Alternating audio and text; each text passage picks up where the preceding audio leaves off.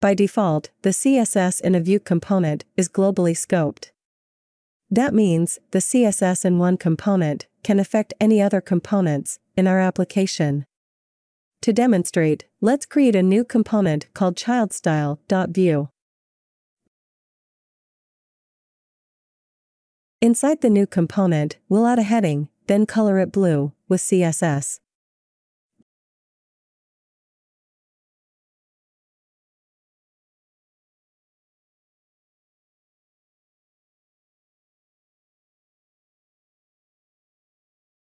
Then, we'll switch over to the root app component and create an instance of childstyle.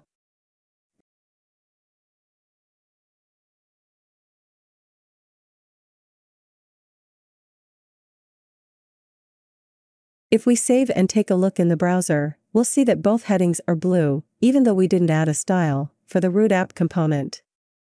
Vue allows us to scope the styles in the style block to the current component only. To do this, we attach the scoped attribute to the style block. The scoped attribute will tell Vue that we want everything in this style block to only affect the elements in the current file. To demonstrate, let's add the scoped attribute. If we save the file and take a look in the browser, we see that the root app component's heading is the default black color and childstyle's heading is blue.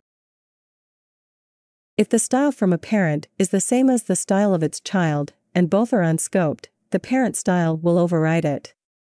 To demonstrate, let's add a style block to the root app component that changes the color of the heading to green.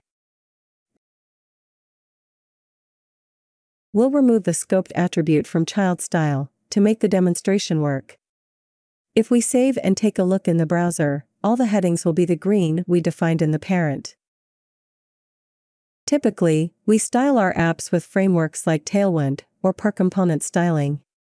However, if we have a standalone or external CSS file that we want to add to the app, all we need to do is import it into the main.js file. As an example, let's create a file called main.css in the source folder. We'll do something simple, like set the body's background to black.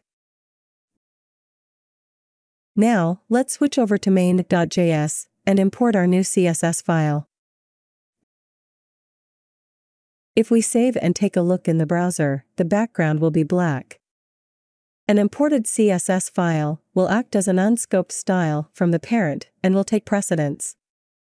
As an example, let's add a rule to the main.css file that changes the heading color to white. In the browser, the text color will be white, confirming that the CSS file takes precedence over other styles. In the next video, we'll learn how one component can embed content in another with slots. Thank you for watching. We'll see you in the next one.